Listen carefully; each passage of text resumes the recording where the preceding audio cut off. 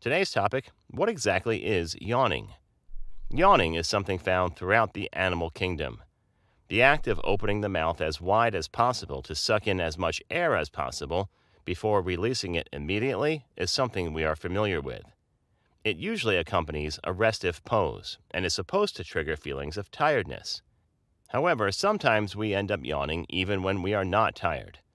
And to add to that mystery, yawning seems to be quite contagious. You're bound to yawn if someone next to you does. So why do we yawn, and is it truly contagious? What is yawning?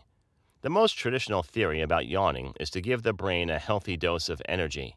As the brain gets tired, your body starts to enter a restive state. You can get some extra oxygen by yawning and give your brain and body the energy boost they need to stay active. However, while that may be the traditional explanation, it may not be the correct one. Most scientists believe that yawning is important to regulate brain temperature. This idea comes from a study that found out that people yawn less during the winters. When the brain's overactivity makes heat up, the body yawns to inhale air and bring the temperature down. Still, you do tend to yawn more when you are tired. This makes both theories probable.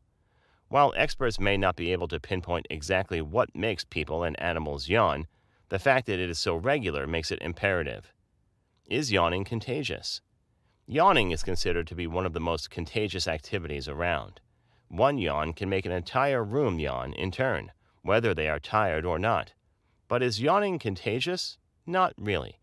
According to experts, yawning due to someone else's yawn is a showcase of bonding and empathy. Reacting to the facial activity of the other person signifies just how close you are to them. A study found that people who rarely get triggered into a yawn had lower levels of empathy when compared to people who do. However, that doesn't make people who don't yawn sociopaths. You might just tend to yawn after seeing one if you have a closer bond with that specific person. How to control yawning. Have you found yourself yawning a bit too much? Yawning excessively and doing so after seeing another person do it can suggest that your body may be low on oxygen. One way to stop yourself from yawning excessively is to do breathing exercises. Breathing deeply through the nose can help strengthen your respiratory system and increase the amount of oxygen moving into your bloodstream. More than that, you also need to be more active. A more active body means a more stimulated mind and less tiredness, which can help decrease yawning. Also, try and keep yourself cool to stop your brain from heating up. Finally, stress, tiredness, and mental fog may also cause excessive yawning, as well as an increased intake of caffeine. In conclusion, the best way to regulate yawning is to control your lifestyle better. Thank you for watching our video. Please do not forget to like and share the video. Also, please subscribe to the channel to stay updated on our latest videos.